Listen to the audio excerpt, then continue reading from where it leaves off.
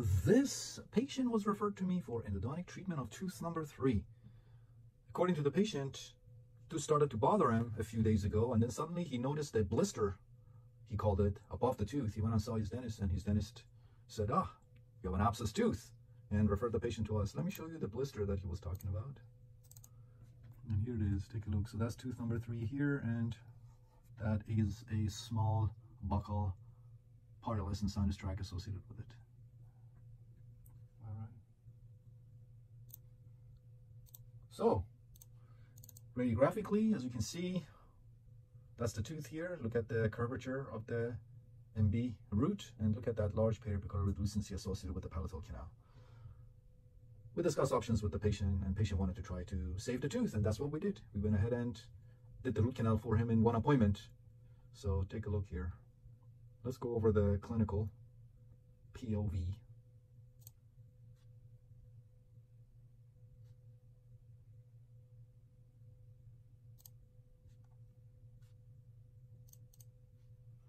All right, tooth number 3.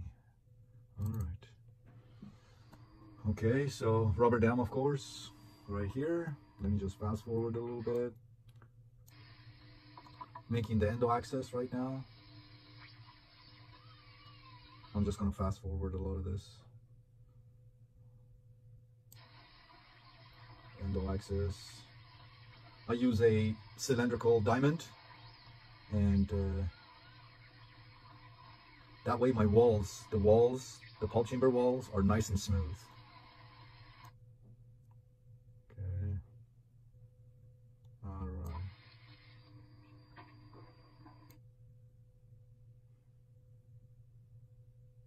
Here I'm using 6% sodium hypochlorite to flush out all the debris, and you can see how much debris are coming out. All right, here I'm using my Ultramin Pro by 8 Teeth ultrasonic unit and 2% sodium hypochlorite.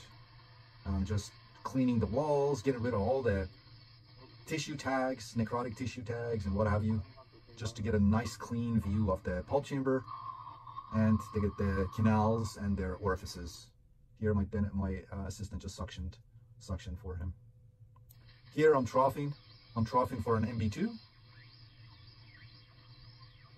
And I'm soon going to realize that it's not there. We locked out. There was a fin alongside the MB1 canal. There was a fin all along the palatal wall of the MB canal. I could see it under the microscope. I just used a 6% sodium hypochlorite to flush out the pulp chamber and the canals. Right now I'm using an 08C file in my reciprocating handpiece, and I realized that my 08C file goes perfectly to my estimated working length. Again, irrigating with side vented irrigation needle and 6% sodium hypochlorite. All right, I'm going to a number 10 now, number 10C file on my reciprocating handpiece, and again, it goes very comfortably to the estimated working lengths.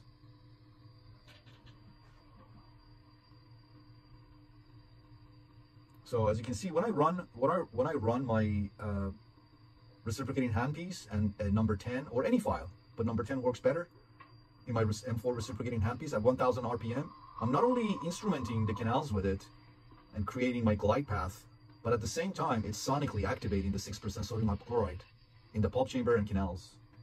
All right, so take a look here. Now I'm using a 31mm number 10 file because the estimated working length for the palatal was 22. So I'm using a 31mm number 10 file attached to my Root ZX here, and getting the accurate and proper working lengths for each canal.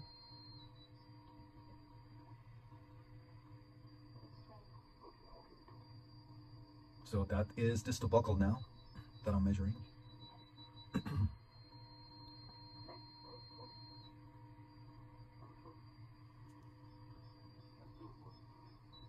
And measuring the palatal now.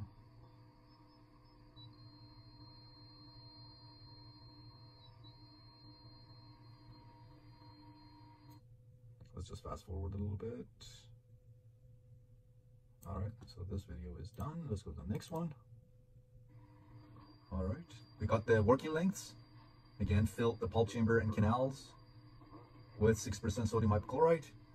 Okay, so now I'm using a number 15 C file, and I'm going to my working lengths determined by the electronic apex locator.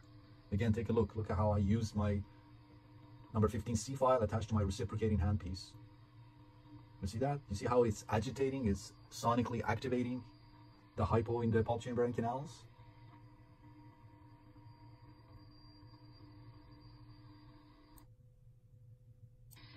Again, irrigation with 6% sodium hypochlorite after each file use. Copious amounts of 6% sodium hypochlorite. Now I'm using a number 20 flare file. A flare file is a stainless steel K file with a 5% taper. And I just, again, agitate, sonically activate, and flare the canals with this file. Let it go as far as it wants to go, but make sure I use it in a brushing motion. All right, so I just use it in the MB.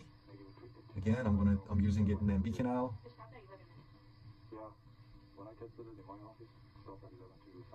All right, so there you go. You see that? There you go. Just flaring the canal with it. Yep. Bye. See you Tuesday. Take care. Thank you. You too. Thank you for all of this. Great. Looks great. Thank you so much. The girls cleaned my room so nice, so well. Again, you can see how I use I'm using it right now in the palatal. The palatal was pretty wide open. As you can see, I'm just agitating the heck out of the 6% sodium hypochlorite. And again, I'm going in with 6% sodium hypochlorite, syringe irrigation. You see how much debris is coming out? So this is my MB, DB, and this is my palatal right there. Look at how all of that debris that's coming out. Look at all of that. Copious amounts of 6% sodium hypochlorite. I use at least 12 cc's. Most of the times I use 24 cc's. Right now I'm using the E-Flex S by 18th to my working length. Take a look here. Look how beautifully it goes to basically the working length. Right now here I'm using the orifice opener. And the orifice opener, you just brush with it, okay? You brush with it. Don't force it, brush with it. The apical field millimeters of it is very thin, so you can easily fracture it if you put pressure on it. Again, rinsing with 6% sodium hypochlorite. So I've already created a glide path to number 15 C file, and also I use my number 20 flare file in each canal, okay? So that's why I went to my nighttime files. You can see how much I use sodium hypochlorite, all right? This is the first file in the series of the E-Flex S by 18th.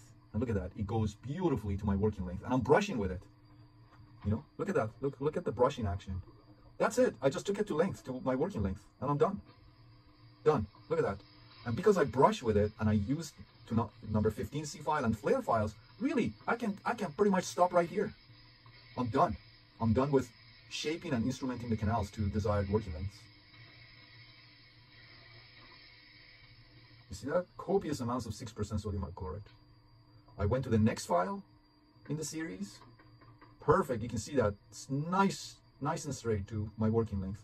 And remember, these canals were not straight, but I created a straight path for my nighttime files. All right. Again, copious amounts of 6% sodium hypochlorite. This is just all repetition. All right. And here I'm just going in with my number 10 C file, and I just recapitulate it. And again, 6% sodium hypochlorite irrigation. See how often I'm irrigating with 6% sodium hypochlorite? As often as I can.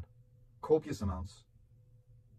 All right, so let's fast forward here. All right, for the palatal, because the apical diameter of the palatal was larger than I had anticipated, I'm using a master gutta percha point for the palatal. But for the mesiobuccal and distobuccal canals, I'm going to use the injection technique of sodium hypochlorite. For the palatal, I'm fitting, because the apical diameter was 40. I'm not gonna inject thermoplasticized gutta percha into the palatal canal because the apical diameter is large, and I'm going to have tons of extrusion of gutta percha and sealer if I did that. All right, so again, irrigate with 6% sodium hypochlorite. Actually, I'm sorry, that was 70% isopropyl, and now I just irrigated with 70% sodium hypochlorite as my final irrigation.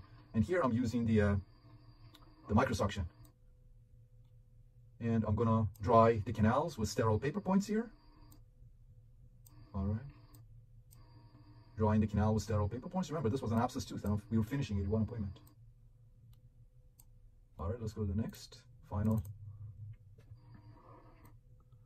All right, here I'm introducing sealer into the canals with sterile paper points, as you can see. Sealer is going in, coating the canal walls with sealer using sterile paper points. And I'm going to do the palatal canal first. I dipped the gutta percha point that I custom made to fit perfectly with the tuck back to working length of the palatal canal. This is a number 40, and that's my system B. I'm just cutting it with the system B, and then I'm going to use my Buchanan night-eye pluggers. This is a number 2 plugger, and I'm going to condense. I'm going to put pressure on the gutta percha, on the heated gutta percha, the gutta percha that I heated with system B. Keep pressure on it with the number 2 Buchanan pluggers. Buchanan plugger, not pluggers. All right, so, and here I'm going to use the injection technique of gutta percha. I'm using my Obtura 3 Max to obturate the mesiobuccal and distobuccal canals. So no gutta percha points for the mesiobuccal and distobuccal canals. And again, I don't teach this technique because if you don't know what you're doing, you extrude everything out of the canals. And I'm doing the same for the distobuccal canal. All right, let's fast forward here. And again, I'm going to use my Buchanan plugger, number 2 plugger, and put pressure on the thermoplasticized gutta percha. When you put pressure on the thermoplasticized gutta percha, you basically don't allow it to expand coronally. So it can only expand apically and laterally. And that's how you obturate the lateral canals and the complexities. And again, I'm backfilling the rest of the canals with the gutta percha gun. And then again, using the number 2 Buchanan to condense the gutta percha. This is my Obtura 3 Max gutta percha gun. It melts the gutta percha. And I'm using it right now in the distobuccal canal to backfill. And again, Buchanan plugger number 2. And that is done. This is cotton pellet soaked with 70% isopropyl alcohol to remove all the remaining gutta percha and sealer from within the pulp chamber and pulp chamber walls. Then I blow some air, dry it, and sterile sponge goes in. That's a piece of sterile sponge, and Cabot goes over that, and that's it. We finished this root canal in 27 minutes from start to finish. 27 minutes. And remember, this was an abscess tooth. All right, so now let me show you the post-op. And here it is. Take a look at the post-op.